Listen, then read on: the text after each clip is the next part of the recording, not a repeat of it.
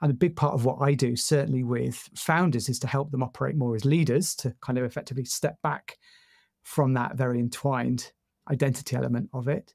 And with career focused CEOs, I help them be more visionary because, again, founders typically have a large vision for where they want to take that business. And for many CEOs, especially if they've worked their way up through their career to get to the point of being a CEO, that vision piece is often quite a challenge for them. And that can seem quite intimidating, if you've come from a finance or a product or a sales world, to create a vision of the business for the future. So effectively what I do is learn from both types of CEOs and share those learnings on the other side.